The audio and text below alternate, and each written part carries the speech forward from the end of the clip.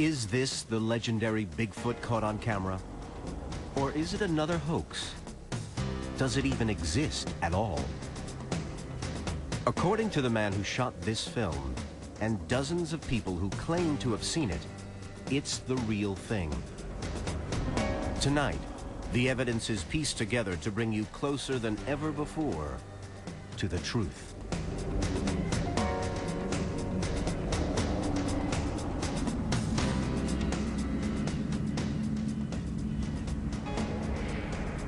You think it's all a hoax, and then all of a sudden there's one right in front of you, and you don't know what it is for sure. You're not sure whether it really is a Bigfoot or what.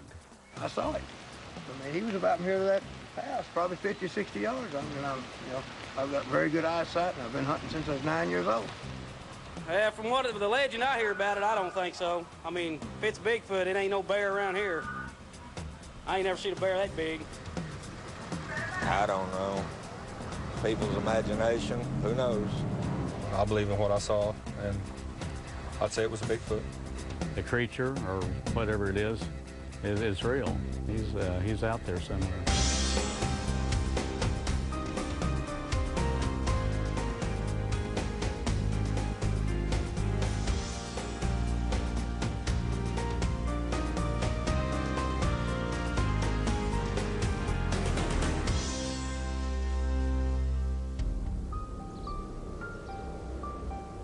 When you think of Oklahoma, you think of the Old West, wide open prairies, Native Americans, land runs, and of course, tornadoes. But here in central Oklahoma, about 100 miles southeast of Oklahoma City, they have a unique phenomenon to add to the state's list of attractions: Bigfoot.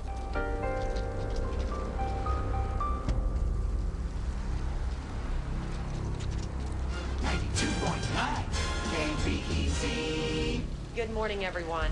In today's show, we look into the Bigfoot phenomenon. With over 20 sightings now... It's day 18 of our Bigfoot watch.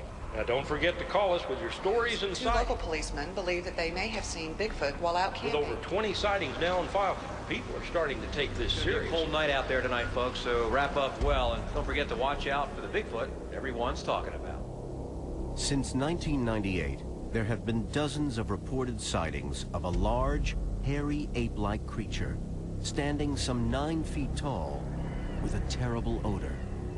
Those who claim to have seen him remember the experience vividly. I've never ran away from something I was afraid of before. And I don't necessarily want to see it again, but I've never seen anything like that before in my life. No one knows exactly what they are. Reported sightings have come from as far afield as China, the Ural Mountains in Russia, and the forests of the Pacific Northwest of the United States. To some, they are called Sasquatch, or swamp apes. Others call them Yetis. The term Bigfoot was first coined by Dr. Grover Krantz in 1972, while he was investigating reports of large, upright, ape-like creatures in California, and came across a series of huge footprints. The experts on primates and human evolution say that there is no such thing as Bigfoot. There's no physical evidence for the existence of Bigfoot. At this point in time, I think Bigfoot is a big fable. In all a considerable amount of time has been put into looking for Bigfoot, and not one skeleton, not one tooth, nothing has been found that truly would verify the fact that it is something other than one of the various kinds of bears or someone dressed up to cause a sensation in their area or just to tease somebody. There was a giant ape called Gigantopithecus, but it became extinct over 1 million years ago in Asia. Maybe 50,000 years ago, early migrants came across from Asia, across the Bering Straits, or one of those crossings in the far north from Asia, and they do have a similar animal to Bigfoot in Asia that has existed at least in the minds of the people over there for generations. And it's quite possible that that animal followed the migrations or was a part of the migrations that came to this country.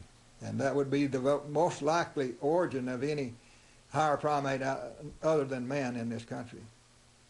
Those who know about Bigfoot have toyed with the idea that the Yeti, the Asian equivalent of Bigfoot, is in fact a remnant of Gigantopithecus, that it did not in fact go extinct tens of thousands of years ago, but persists in Asia.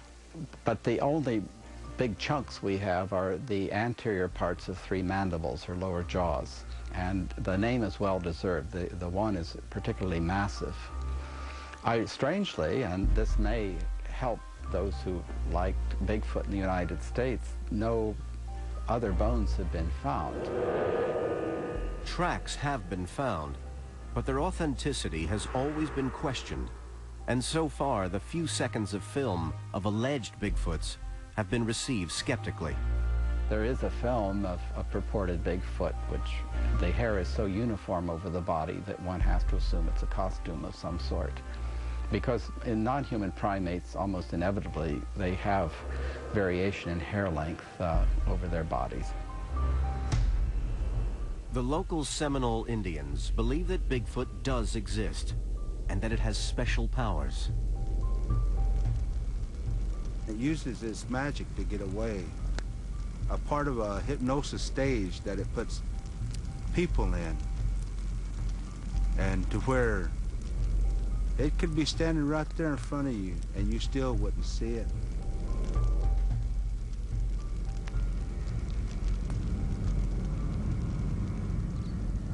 Although it's highly unlikely that such a creature exists today, how do we explain the several thousand reported sightings across America?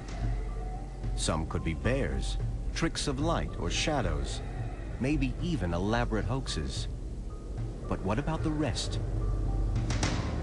3-4 weeks ago, my daughter saw some creature like that standing behind a tree. That's all I know. Really? What'd she say about it? Well, she didn't know either. Some kind of like animals, you know, like a bear or something, you know, had a fuzz all over him, you know. He was tall. He was just hiding behind a tree. I think that people are seeing Bigfoot or just seeing a big bear. The bears that I've hunted in Alaska stand up, and I mean they stand pretty tall, you know, 8-10 feet. So they could certainly mistake one for a Bigfoot. Yeah, I've never seen an animal in the wild with a instep.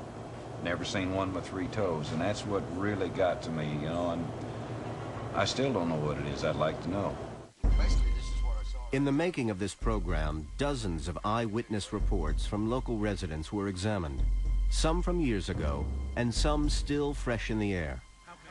The team's aim was simple: to visit the locations where the sightings had been reported most recently, and if it did exist, to capture a Bigfoot on film.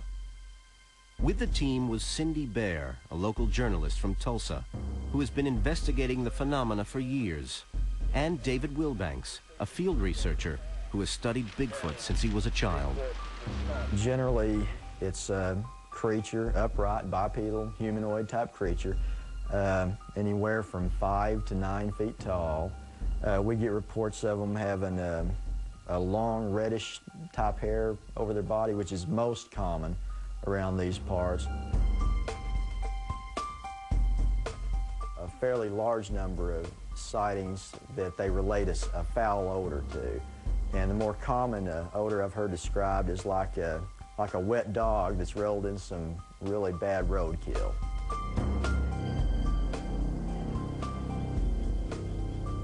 For every one person that's willing to come forward and say something about it, there's a good chance there's 3 or 4 more in that same area that has seen the same thing and just, you know, doesn't want the ridicule or don't want to put their reputation on the line.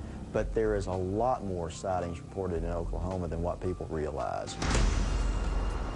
Unexplained encounters deep in the river bottoms when Bigfootville returns. God. Oh my